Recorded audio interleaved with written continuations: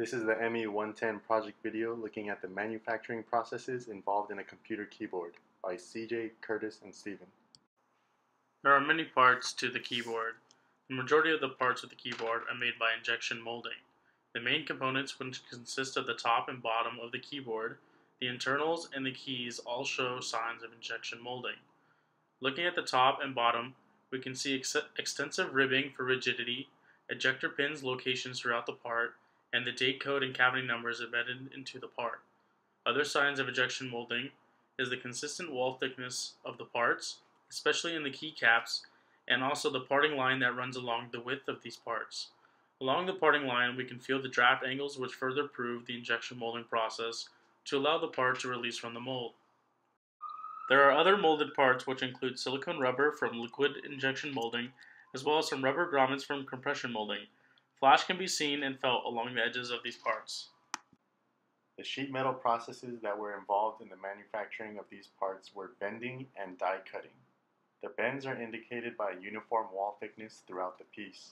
The die cutting is evident because of a slight concavity around the holes that were cut, as well as a flat surface on the opposite side of the holes, indicating pressure on one side to cut the sheet metal.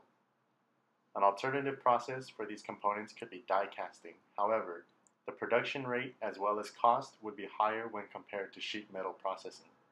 This is why we reached the conclusion that these components were manufactured through bending and die cutting. Two forms of wave soldering include through-hole and surface mounting, which are used to mount several different components onto circuit boards. Components that are surface mounted include capacitors, integrated circuits, and resistors. Components that are through-hole mounted include resistors, connectors, and LEDs.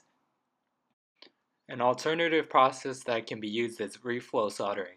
However, due to cost and production rate, wave soldering is the most likely process of choice. In conclusion, many parts in the keyboard share the same processes. We wanted to focus on the three main processes for the 10 most important parts. The three main processes that were used to create the keyboard were injection molding, sheet metal bending with die cutting, and surface mounted electrical components with wave flow soldering. While the main components were the top and bottom cover, keycaps, mounting brackets, key code processor, silicone dome switches, and rubber grommets.